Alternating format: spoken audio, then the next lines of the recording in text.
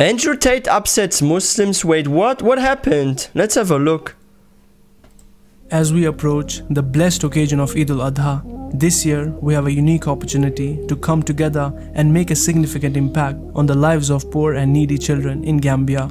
We invite you to join hands with us in this noble endeavor. Your Qurbani donation will directly contribute to providing these essential meals. By contributing as little as £65, you can ensure that a Qurbani is performed and that the meat reaches these needy children in Gambia. Imagine the joy and relief your contribution will bring to a child and the immense reward you will earn in Jannah for this act of kindness. Inshallah, with Spot Project Qurbani Campaign, let's make this Eid al-Adha truly special for the children in Gambia. Donate now, link in the description box below. Assalamu alaikum, brothers and sisters. Wa alaikum salam wa rahmatullahi wa barakatuh. Are you aware that humor is forbidden in Islam? Wait, what? Islam is such a rigid faith that it forbids even light-hearted conversation and enjoyment. This is the common grievance voiced by an Islamophobe in public. That's not true. Islam is so severe that humor is forbidden. No. That is both true and untrue at the same time. Though, how? That is untrue, because even our Prophet Muhammad sallallahu alaihi wasallam, he used to like enjoy humor and laugh with companions. That is not true. You will find hadiths about humor. You are allowed to actually laugh and smile. Smile is even sunnah, like seriously. Like you can have a little fun as well, right? Like you can play around with others, joke around with others. This is all halal. As long as you're not disrespecting or offending someone with it, of course. And untrue at the same time. Though, how? Let's look at Andrew Tate's most recent tweet, in which he made an objectionable and profane remark while trying to be funny. Andrew Tate recently tweeted that he is the Lord and because of that one should bow down before him. While the tweet was not intended to be a call for shirk or disbelief, as Tate seems to have written down as a mockery, Muslims did not take it lightly and were ready to criticize him for it. Netizens blasted Tate, saying that such words should never be used by a believer. Oh, they're even pointing out Pharaoh here. Yo! In fact, Pharaoh from the story of Moses alayhi salam proclaimed himself as Lord as well. Yo, you actually, no, like he's actually right. Like we Muslims have to be careful with that actually. Like I'm sure his intention was a different one, right? When he wrote this I'm your Lord thingy, right? Like he had probably like different intentions, but of course there is going to be a misunderstanding when you say such a thing, especially if you're like a public figure and you reverted to Islam. Like everyone's having their eyes on you, so if you make like one mistake, you slip up one time, like everyone is going to see this. This is like the curse of being famous, right? Like if you do one mistake, everyone's going to look at you and put the finger on on you, right? If you're like some random guy that's, I don't know, living next door, right? You're not a famous person, but like the guy living next door, like people are not really going to care because you're like a nobody, right? And you never shared it, right? Like people don't even know you exist. But if you're like a famous person and you make a wrong statement or something, of course there's going to be a lot of drama going on. Like you get like cancelled even by like so many people easily. Like you have to be careful when you're like famous, right? Never be used by a believer.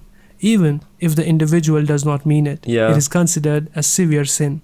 The deputy editor of the British Muslim news website 5 Pillars, Hussain, criticized Andrew Tate's tweet and urged Muslims to teach and educate Tate that such remarks, even in jest, cannot be spoken by a believer.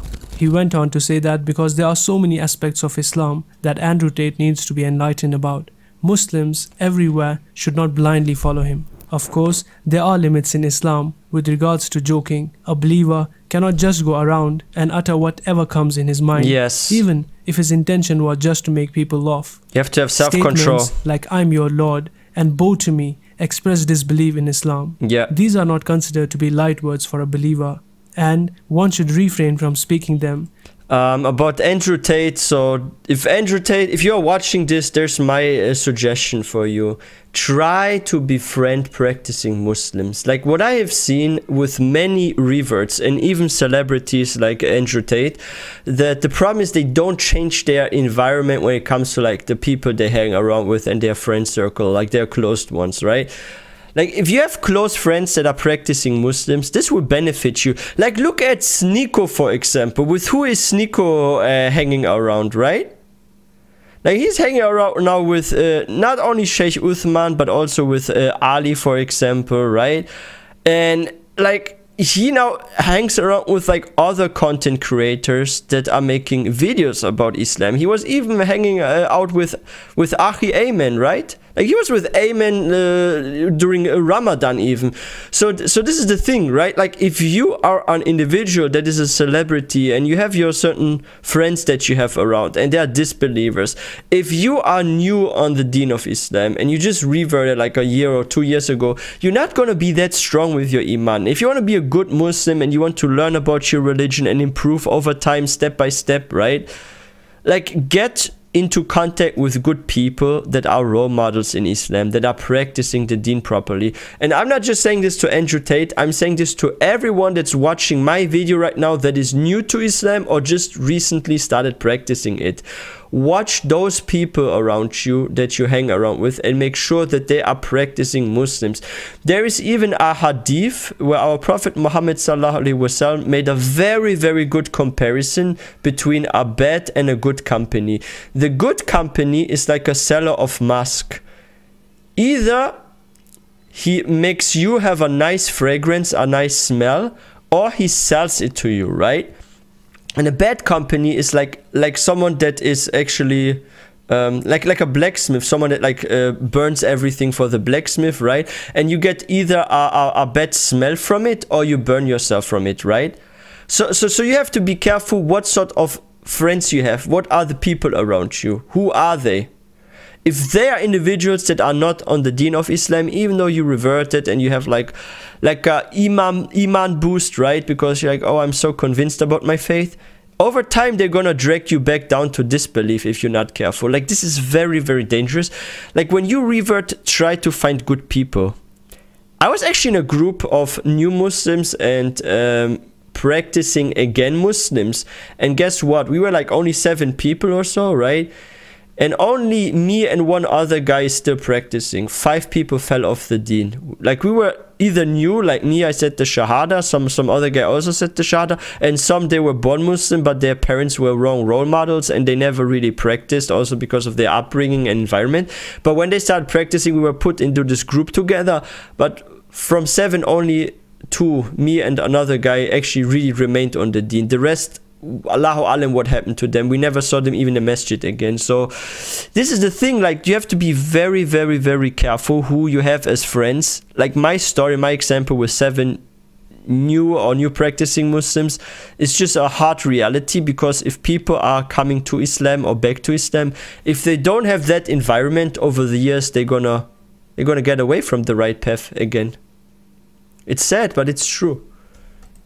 Since they may even cause one to leave the Islamic faith. Yes, they are quite serious and weighty statements that many people say without giving them a second thought. Islam is not a religion that is against people having an entertaining time and enjoying themselves.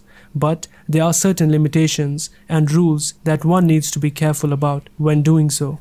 Jokes cannot contain any blasphemous or offensive statements that are considered offensive in Islam. Or against Islam. They cannot be made about Allah subhanahu wa ta'ala, Prophet Muhammad sallallahu alaihi wasallam, or any other prophet. They cannot satire any hadith or verse from the Quran. They cannot involve lying, backbiting, or slandering. And last but not least, they cannot be made with the intention of hurting another person. Also, when someone makes such statements where he is asking the other to bow down, shows that he thinks himself better than the other. He assumes that he has a certain quality or feature that makes him better and more powerful than the other one. Even if one thinks in this manner, then too, he is committing a major sin. A sin that was committed by Satan himself, arrogance. Which is being arrogant and full of pride. It is somewhat disheartening that jokes like May Allah protect us from this. I mean, their arrogance or worse, or blasphemous, are so frequently made by Muslims. It's quite doubtful that Andrew Tate thought twice before posting the inappropriate tweet. To succeed on the Day of Judgment, a person must abide by certain laws and guidelines when they join the Islamic faith.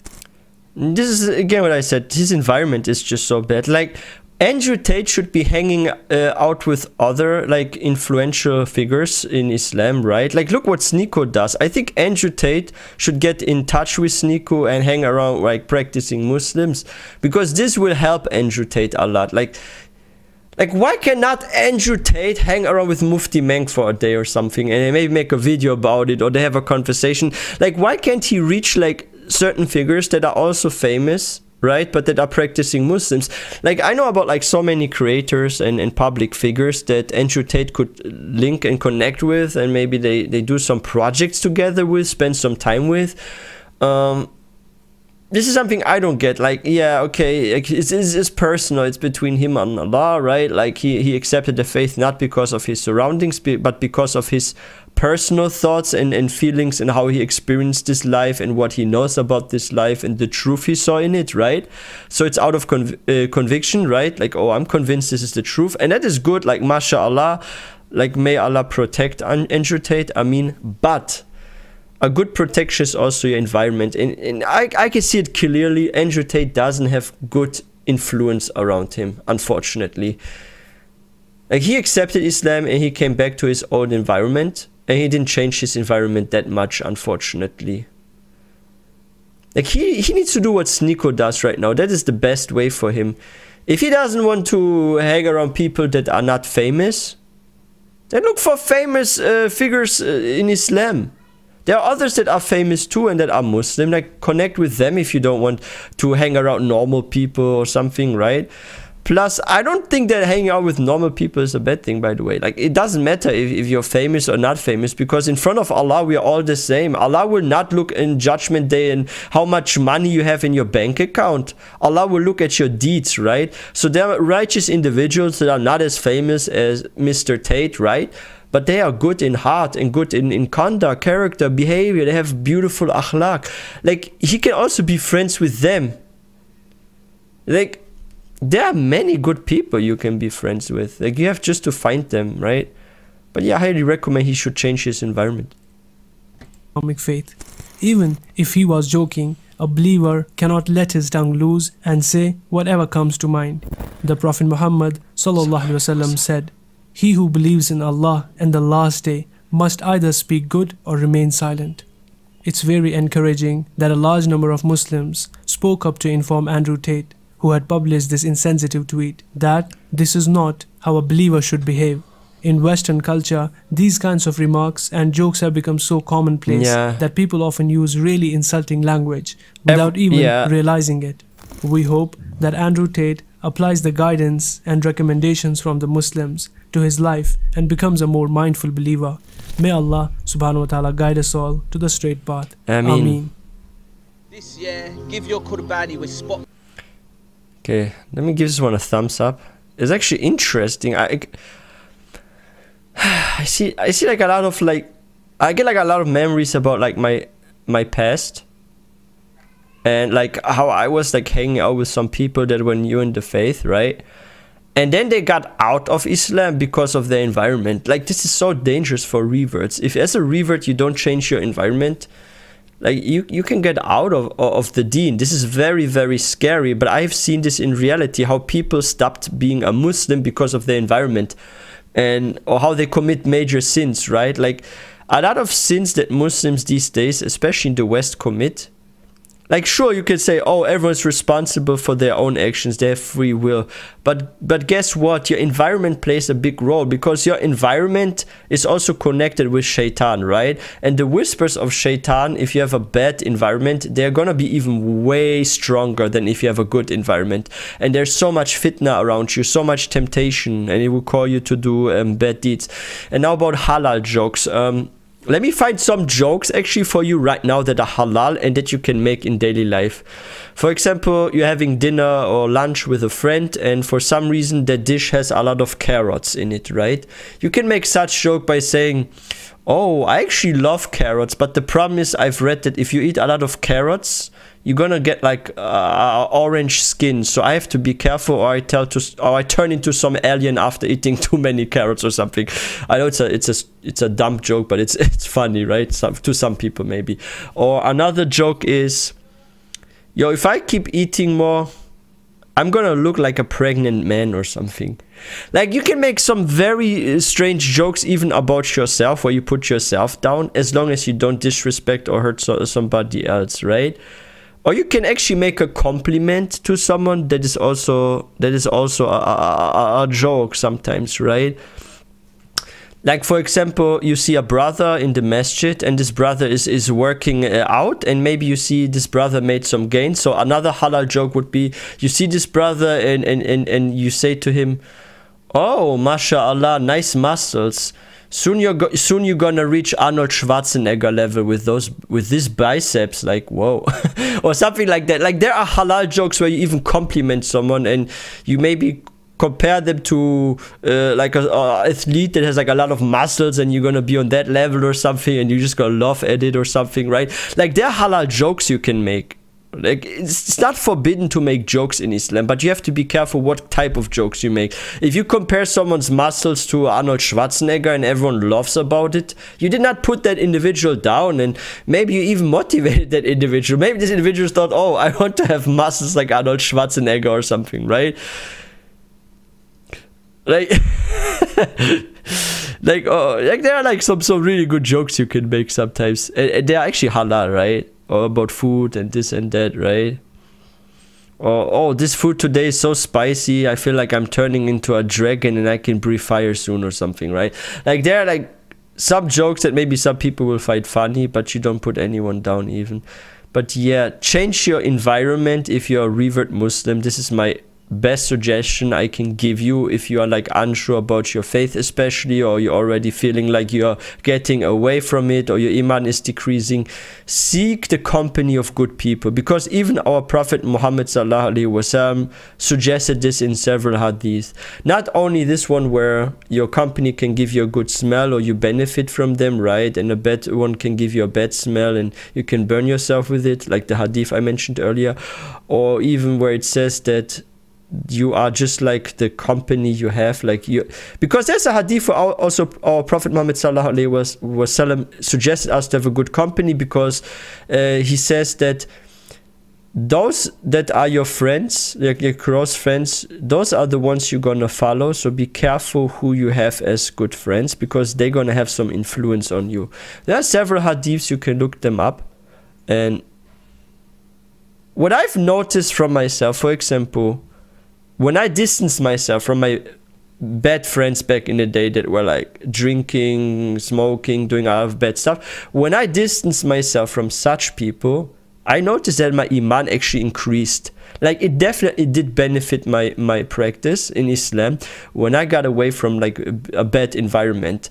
That's why I highly recommend this to all new Muslims or those that started practicing. Make sure you have a good environment. It's my best advice for you.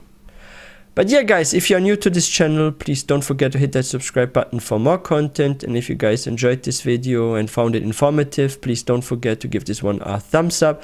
And I will see you guys next time, inshallah.